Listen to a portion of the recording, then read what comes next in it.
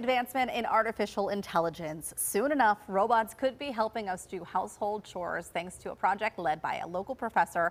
Joining me now is Deepak Pathak from Carnegie Mellon University, and we'll explain the boxes in just a minute. But first, talk to us about your program, or the program known, or project known as Whirl. Yes, so the idea is we take inspiration from how human children learn. And if you look at babies from the age of 6 months to 4-year-old, they learn a lot by watching their parents. And then when you are not watching the kids, they are practicing on their own. Like they are moving their hands, they do things around. And this is the way we learn throughout our life. Like we have people teach us and then we practice. So this is how we do in our lab as well. So our robots watch other humans. Can be human live in front of them, or human can be on a YouTube video somewhere else, and they'll watch them and then they learn and practice by themselves to improve themselves on a task. And so what is your goal? Is your goal to have robots be able to do laundry? Because if so, sign me up. Yes, so eventually, yes. I think the dream here is to bring low-cost, cheap robots for household chores.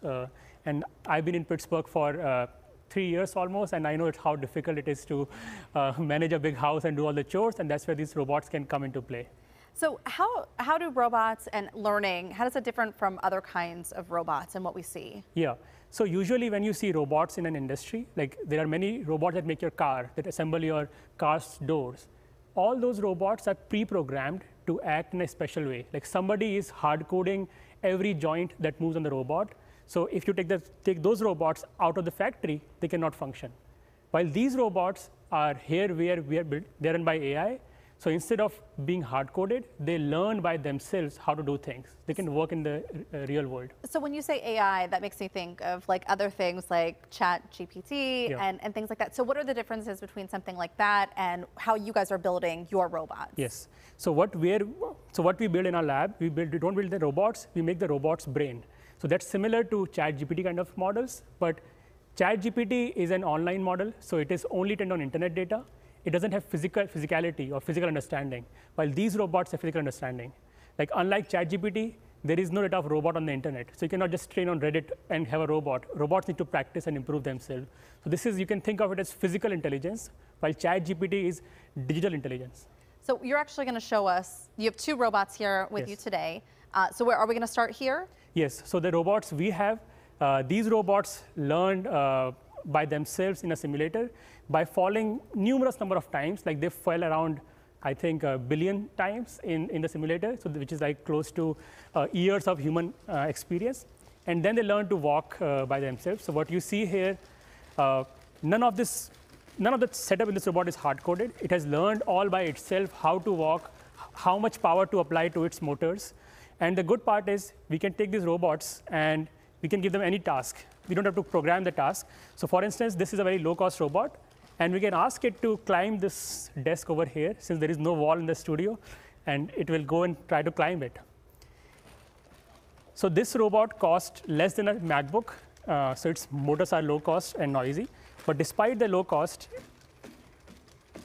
this is, I'm not going to lie, it's a little, oh my gosh, it's like an alien! So, can maybe bring it down here. So this robot uses the camera on top to figure out when to climb. So all Shuchen is doing, he's only giving directions to the robot. He's not telling how to move your legs. So it's like using Google Maps. So we have another one here. We have another robot. Yes. Do you ever feel like you're a part of a scary movie in creating these things as the robot follows you? In person, they're very small. So. Right. Oh my gosh, look at this. This is really incredible. Royce and Megan are in the studio right now, and they're watching all of this as well with their mouths wide open. Oh. And so tell me about this one. Yes, so this one, now, usually you may have heard of in robotics, there are terms like mapping, planning, like you first make a map, then you make a plan. Yeah. But if I ask you how many stairs are there from your road to your apartment, you'll have no idea. No. Because you don't make a map when you're walking. Right. You directly use the sensory input and then you output the command. So this robot looks at the camera and it tries to walk past any obstacle it sees on its own. So here, if we put this makeshift stairs over here,